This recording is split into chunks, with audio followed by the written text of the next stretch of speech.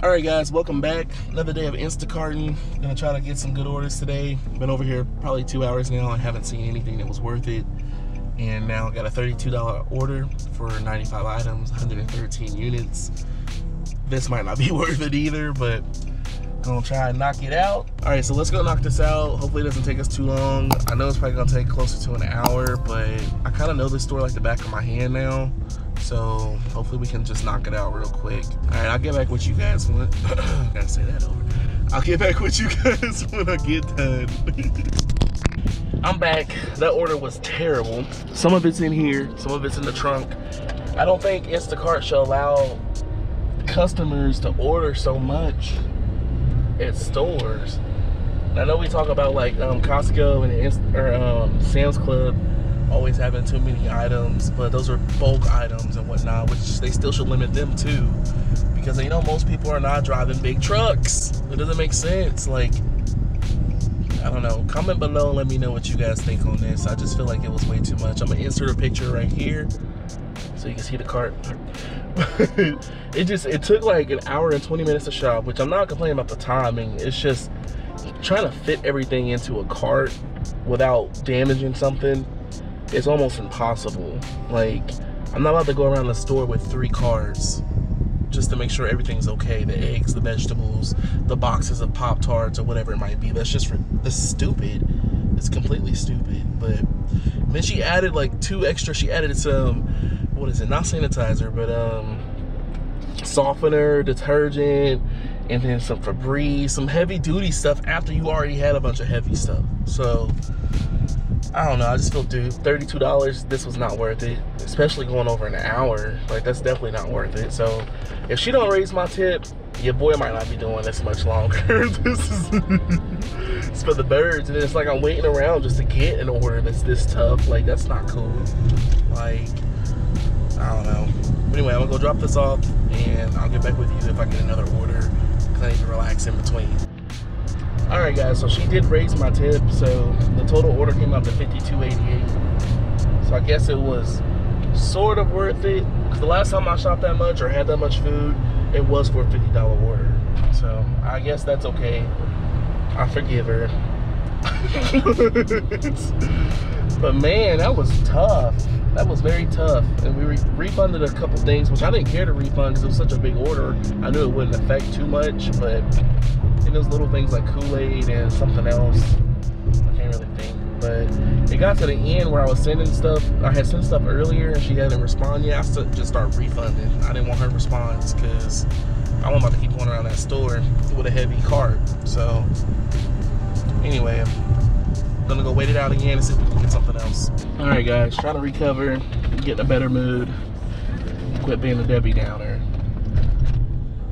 But you all know how that goes. So just got a 2732 unit for 42. About to go knock this out real quick. All right guys, so I'm finished with the day today.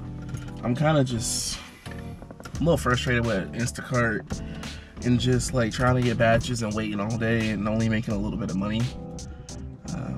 I know I haven't been getting up early, so it could be that playing into it too. But the days that I have gotten up early, I'm not making as I'm not making as much as what I was before since this new update. So I don't know if it's every update they fuck with us, like, to be honest with you. But that's what it feels like. Cause it's like, at least I was seeing shitty batches. Now I'm like seeing nothing again, but I don't know. It could just be the saturation, people taking vacations right now and not really cooking in. I mean, we're thinking that like the Memorial Day weekend is like bringing in people, but maybe just not to certain areas. You don't have a hotspot area, I guess. I don't know. But anyway, we finished off at just $100.28, which that's pretty good. Both of my orders ended up turning out pretty good. I know I was bitching about the first one, but it literally was a lot. Like, I'm not even gonna sit here and act like it wasn't. It kind of threw off my whole day. Like, I'm still a little pissy about it. Try not to be that way, but it is what it is. So yeah, I just wish that would have been a little different. I'm so thankful that they upped the tip, honestly. But that was just a lot, man. Like, it was a lot. Like, just shopping for that was just like, wow. But they had kids. It was a family. So, I mean, I don't know. I don't understand. I can empathize, I guess, to a degree, but I don't fully understand, like, the family aspect of buying that much food. So, $100.28. That's it for today. Yeah, I'm gonna try to get better with the content and just try to make it more entertaining, but it's like I'm having shitty days and I don't want to like some videos I haven't even put out just because, like, it's just, I'm in a bad mood. I'm trying to make money and I can't.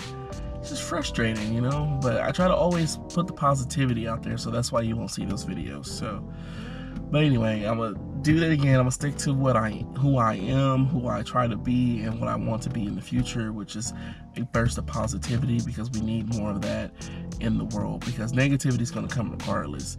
I don't think any person needs to be negative at all, because we're going to have negative things that just automatically happen. It's just nature. So we need to try to be that positive balance in between everything and for everyone. So with that being said, I just want to say, keep your head up, and if you're in the same boat as me, just stay focused and try to keep grinding and keep moving forward and going towards your dreams, your goals. This is solidifying that I cannot stay with Instacart long. I like making these videos, and I think these videos are going to lead to me getting a following, but I hope that anybody that is an Instacart shopper or looking at Instacart videos or tend to, this is a financial sector, because you're watching videos on how to make money, pretty much, or people making money. So this falls into the financial sector, which is something I'm very interested in, like everyone else is, whether you're broke, poor, rich, whatever, I don't know. And people might say broke and poor. Those are different things. Poor is kind of a mindset. Broke is literally, anybody can be broke. Anybody. Like, there's a difference. But anyway, so yeah, this is gonna be a financial channel, because I think, like, this is solidifying that the fact that I can't do Instacart for over a year, like I said.